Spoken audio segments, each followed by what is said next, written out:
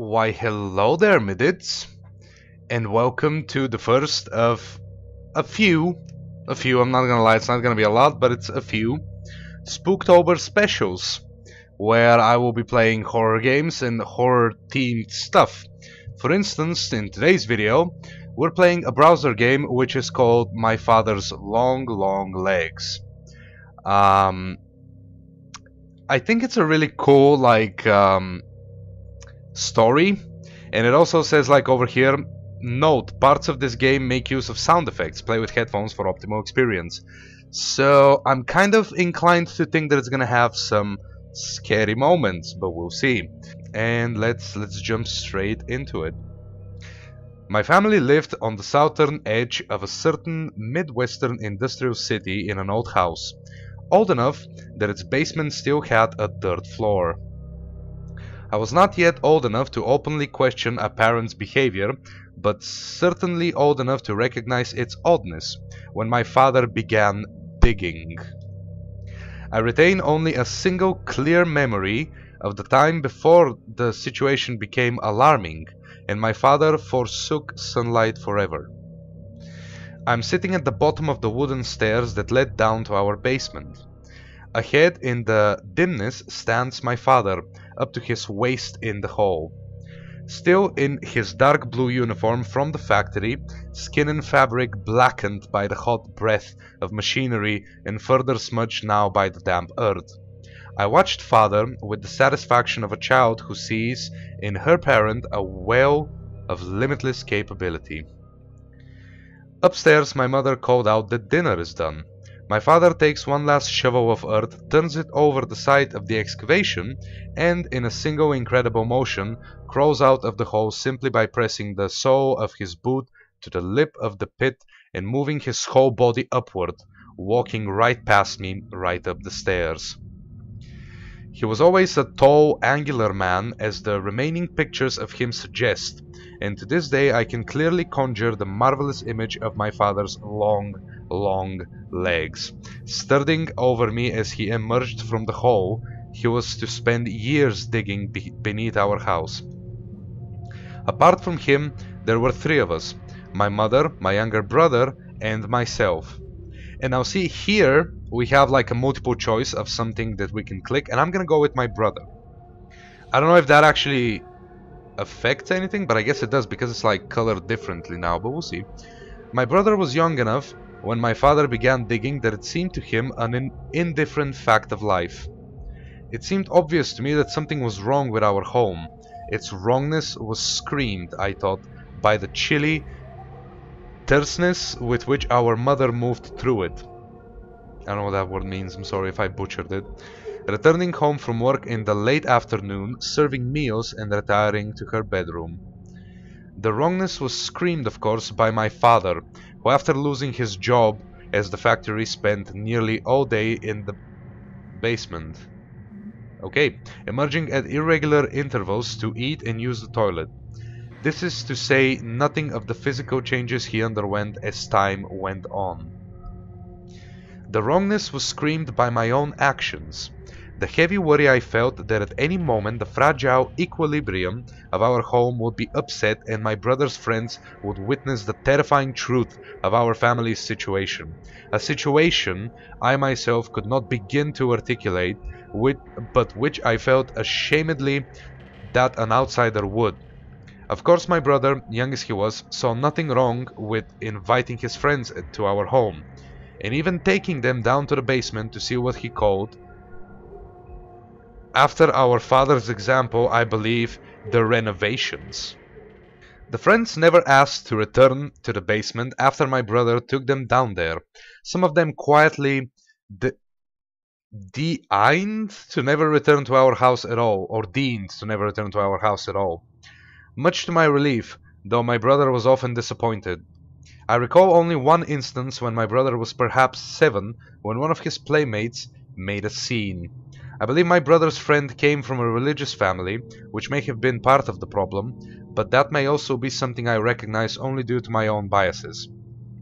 At any rate, Though his cosmology was different from my own, he at least shared some of my anxieties when he attempted to explain to my brother that our father's project in the basement was deeply unnatural.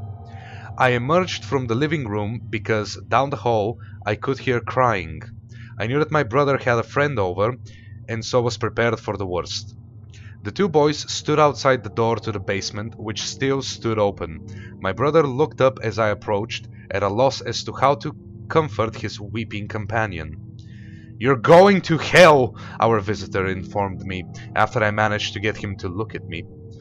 "That's where he's digging to down there," the child said, and looking from me to my brother, "He's digging to hell, and you're all going with him." My brother did not invite as many classmates over after that day, and I don't believe he ever invited any of them down to see the renovations ever again. "Are we really going to hell?" he asked me one night, laying beside me in bed after a nightmare sent him to my room. I told him I did not know.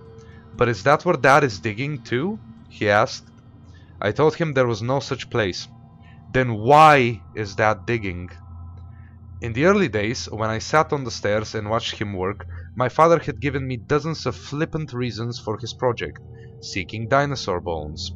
All of these excuses had lost currency by this point, of course, and when asked what he was doing, as my brother told me, his religious visitor had inquired, my father had other things to say. Now here I'm kind of curious and I want to see what those other things are. "This is not the real world," my father would say, or something along these lines. "What we think is the real world is just a layer of dirt caked around the true core of the universe." Fucking insane. "And what is dirt? Inert matter, dead weight, the remains of those who came and went before us, content only to further press down upon creation with their waste. There was a time when human beings were giants walking upon a small earth, but now the earth has grown fat and hateful with our soil, while we have grown small. Starting here, I'm scraping away this sediment, our coagulated filth, and returning us to our original glory." I assembled this manifesto from memory, from various iterations and variations Father offered us over the years, and certainly it was the sort of heresy that had offended my brother's erstwhile friend. Still, there were not satisfactory answers to us then, and would not be satisfactory for my brother as he huddled, fearing hell, in my bed. But frankly, I had no other answer for him, and let the matter lapse into silence. Which is perhaps why, all those years later, he urged me to come with him back to our father's house. But I think our mother and I, due to our own experiences, had fewer questions than he did. Let's see what our mother has to say about this. There are many things about my mother I do not understand. She first found my father attractive, she admitted to me many years later, because of how unusual he was. He had come to the Midwestern industrial town and secured a job at the same factory where my mother was working. Though a practical man, he read constantly and voraciously in subjects ranging from engine repair to philosophy, a habit instilled in him, he had claimed, by his own parents. This was all my father ever said of his family beyond us. Any further inquiry into the subject caused him to leave the room or bring up some other pressing issue. Mother once theorized that father had run away from home. Whatever his reasons for leaving his family behind, my father did not wait too long before beginning a new one. I was born only a few months after my parents were married. Within a few years, father made enough money that my mother could stay home and watch over me, and not too long after my brother. Then one night, when my brother was perhaps only a year old, father came home, pulled a brand new shovel from the back of his pickup truck, and descended into the basement where he began to dig. At first he told mother that he was preparing to put down a cement floor, suggesting a prelude to a full or partial renovation of the house. As a child, the movements of adults were still largely mysterious to me, or I do not know the specific circumstances under which mothers realized this motive was untrue. Nor do I know exactly what transpired when Father told Mother that they must go to the basement to discuss the matter closer to its source. For after the door shut behind them, my brother and I were left alone in the house. My brother cried most of the night while I lay in my own bed, pillows pressed to my ears. The next day, my mother reappeared, quietly prepared our meals, and then locked herself in her bedroom shortly before Father returned home and commenced digging once again. My father, for his part, stopped sleeping in the bedroom with her, instead taking to the basement, a decision which coincided with the first signs of his terrible metamorphosis. The changes were slow but noticeable. Father began to grow paler, and by the time the factory closed and he could spend the whole day in the basement, he was as white as chalk. Perhaps it was this general evidence of wear, the change in skin tone, and his subsequent emaciation that made him look taller, as if his weight increased in proportion. Oh, as if his height, increased in proportion to the depth of his project in the basement. Meanwhile, my mother put my brother into preschool and sent me to a latchkey program while she worked to support us, in what seemed a deliberate contrast to my father and grew somehow darker and smaller. My father dug uninterrupted in the basement for at least a decade. Jesus Christ. And once I started high school, he did not even leave the basement to join us for dinner. So it was just the two brothers and then my mother left him. Damn, dude. Damn. Father was sufficiently enveloped in his life's task that there was no need to replay the arguments from my childhood. Whatever desire he once had to keep us home with him had apparently fallen away, lost in the depths of that pit. On her own, Mother seemed to physically decompress, to become less bowed. She spoke more, laughed more, she had more friends and lovers. We did not see my father at all after we left. So they leave as well. On the day we left for good, he did not even come out of the basement, though by that point it was questionable how easily he could get through the doorway. So tall he had grown. It was not until many years later that my brother suggested we pay a return visit to our father's house. Of course, my experiences played a part in my eventual decision. A year or so before we left, my father was the last time I ventured... Wait, what? A year or so before we left, my father was the last time I ventured down into the basement. My brother was out with friends, having reached the age when he finally realized the awkwardness that resulted from bringing visitors to our home, and Mother had locked the door to her room and apparently gone to bed. Father was, of course, laboring in the basement, and I was doing homework in the living room while watching television. There came a knock at the door. The man on the porch was squat, but dressed neatly in a suit, coat, and hat. A pair of very small spectacles was perched on the end of his nose, looking minuscule in comparison to his large round face. "Hello, young lady," he said to me in a labored voice. "Is your father home?"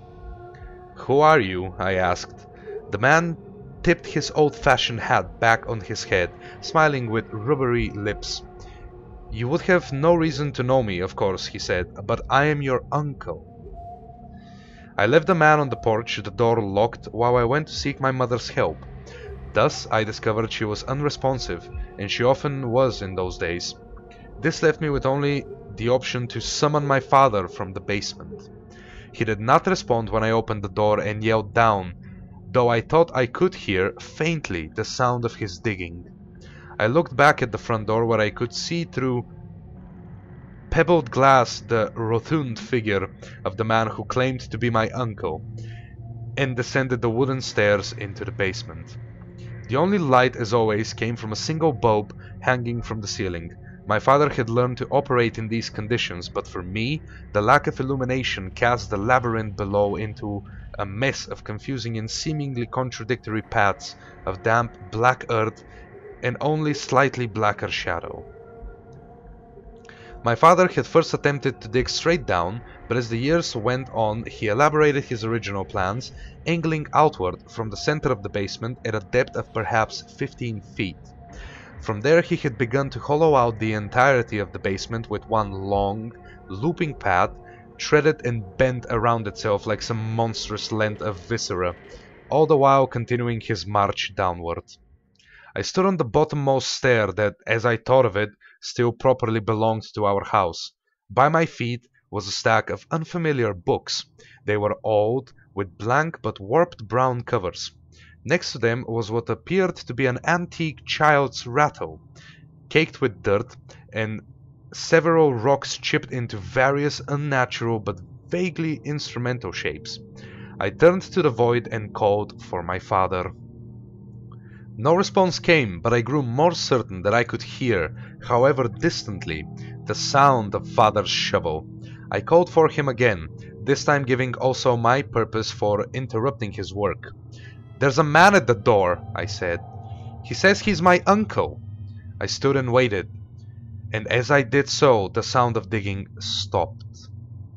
My father emerged a minute or so later, unfolding himself from the narrow bends of his maze, his pale skin covered only by the rags of his clothing, and everywhere dusted grey with soil, including, I noted, the corners of his mouth, which seemed stained particularly thoroughly and much more darkly. "Your uncle," father rumbled, not quite asking a question. He then added, "My brother." I nodded. "Show him in," he ordered. The squat stranger, my uncle, who I remember smelled of sour milk, seemed elated at his prospects.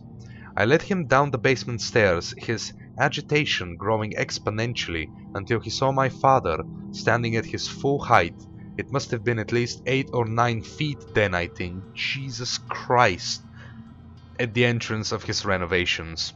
I knew to take my leave, and as I ascended the stairs I heard the visitor remark that my father seemed to have done very well for himself, all things considered. I never again saw the man who claimed to be my uncle, either that day or any day after. Perhaps not coincidentally, this is also my last clear memory of my father, and the one that returned to me many years later when my brother suggested we return to our father's house. It seemed my brother wanted to put his mind at ease by checking up on our father, who had been left alone now for slightly longer than we had lived with him. On the one hand, I appreciated my brother's sentiment, even if I felt it was misplaced. On the other hand, I knew I could not stop him. His feelings toward father had always been more lenient. That's kind of how sons are with their fathers. The only question was, would I go along with him, or let him make the visit on his own? Hell yeah, we're going with him. We decided upon a day to visit our childhood home, where we assumed our father still lived, and decided to meet there one afternoon the following week. But there must have somewhere been a miscommunication. That is a broken sentence. I was late. I must have been late. The alternative is that, for his own purposes, my brother arrived early to see our father before I did, and I do not wish to contemplate why that would be. The town was considerably less industrial than it had been, though the taste of industry still laced our water and air. The old neighborhood, not the most affluent even in former times, had fallen into further disrepair. The house up and down the block stood weathered, and it seemed empty. The sidewalks buckled around thick protrusions of sickly weeds which reached out into the potholed street, protruding fingers of the overgrown lawns. The only sign of habitation was a single car, my brother's car, parked outside our old home. So it's already like laying out the sort of image of it being like a ghost town, which really just adds up on top of it, and I really like where this is going. If you dudes are enjoying this video, make sure to leave a like and hit that subscribe button for more videos like this, by the way. Okay, so our brother's car. The doors were locked, the windows rolled up. A hand pressed to the hood told me it was not warm, but apart from that I had no way of guessing how long the vehicle had been there unattended. Ahead, the house waited. It seemed not much different from the rest of the buildings, scraped down to grey bones by the elements. The windows were gone without even slivers of glass remaining, and the porch had bowed and now held a stagnant pool of rainwater. The front door stood open, at an angle, its lowermost hinge having rusted and snapped in two. Stepping carefully on the rotten porch, I slipped inside and found myself in the old living room. The floor was littered with trash and chunks of plaster dropped from the ceiling. The television was gone, though a lighter patch in the shredded wallpaper marked its former location. The couch had collapsed and now seemed covered with mounds of some sort of grey mold or fungus. Ahead was the central hallway of the house, and I could see the door to the basement had been wholly removed. Oh shit, it's like completely gone and stuff. Damn, dude. I called out my brother's name and then stood for a moment, looking down into unremitting darkness. Of course the power was out, it was probably disconnected long ago, but a flashlight lay on the floor just outside the basement entrance. My brother's? The flashlight seemed quite new. I flickered it on and pointed it down into the basement, but it penetrated far enough only to reveal the foot of the stairs. I called my brother's name again and waited. There was still no response. Assuming the basement was anything like as I had last seen it, my brother could have easily gotten hurt if he went down without his flashlight. He might have been laying down there just beyond the stairs, unconscious. I had to make sure. Flashlight ready, I went into the basement. Ah, this is so cool. So we're like using the flashlight to read now. Oh, dude, I bet there's gonna be like a thing to just scare the shit out of me here. Alright. The stairs creaked beneath my feet. I reached the bottom, and when my flashlight returned only a slope heading deeper beneath the house, I knew my father had done quite a bit of work in the decades since we left. I went down. I called for my brother. I walked to the left, I walked to the right. I called for my brother. Let's do that first. Let's be smart here.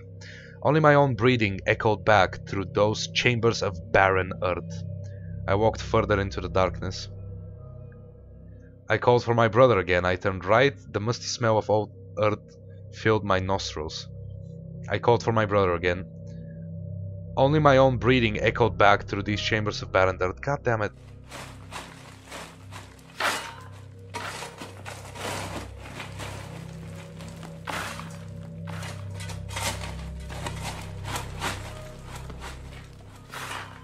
Holy shit. I don't think calling for my brother is a good idea because I don't want to be jump scared by a fucking monster, so I guess I'm just gonna quietly tiptoe my way towards the sound of the digging, okay? Around me there was nothing but darkness. I followed the sound of digging, god damn it. Was I going in circles? How would I even be able to tell? I followed the sound of digging. I took a downward sloping path to the left. I called my brother's name. I called my brother's name. In the distance, the sound of shoveling did not break its rhythm, as if the digger did not know or care I was there. I walked further into the darkness. I called for my brother again. I followed the sound of digging. I turned right. Okay, let's turn right. Was I going in circles? God damn it, I followed the sound of the digging. How long had I been down here? In the distance, the sound of shoveling. The digger. Okay, let's try that. Where was my brother? I followed the sound of digging. I went left. I walked further onward and received no answer. Followed the sound of digging. Further onward. I called for my... Is it getting... I think it's getting louder. Or like closer. Oh, fuck that shit, dude. I'm drinking some tea and then I'm getting scared by ghosts. Hell yeah. Some good shit. Okay. I followed the sound of digging.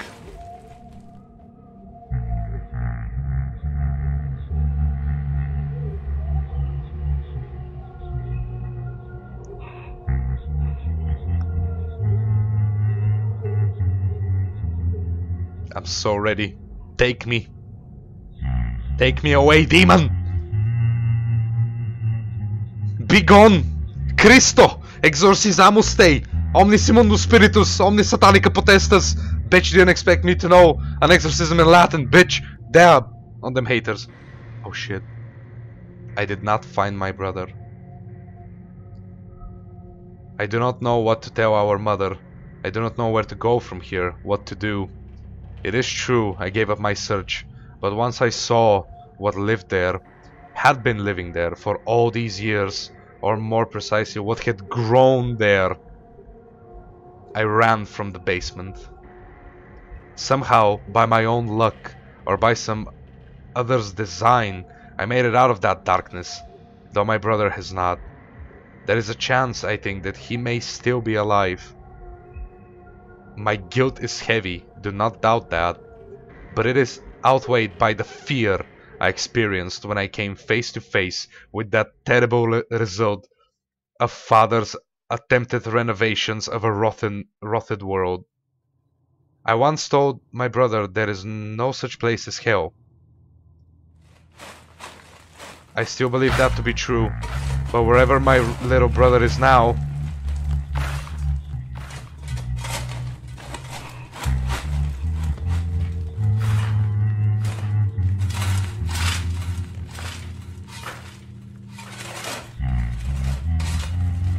I wonder if he's grown as tall as our father! My father's long, long legs. Whoo! Damn! So there's like 0 jump scares in this whatsoever. But it's like so well written that it just keeps you on edge, you know? It just keeps you on edge, and the fucking humming, dude. Oh, the fucking humming. But yeah, mad props to all these people that worked on this. It's a really nice free browser game.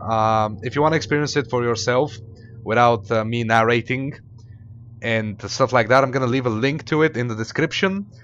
But yeah, that's gonna be it for today's video. If you enjoyed the video, please leave a like, hit that subscribe button and bell icon, and there's also a join button now, which you can hit if you have some extra money that you might wanna throw my way.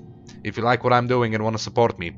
There's also links to Twitter and my Discord server in the description. That's where the community is at, so go join that if you haven't yet. Yeah, that'll be that. Thanks a lot for watching, my dudes, and I will see you in the next video. Bye bye.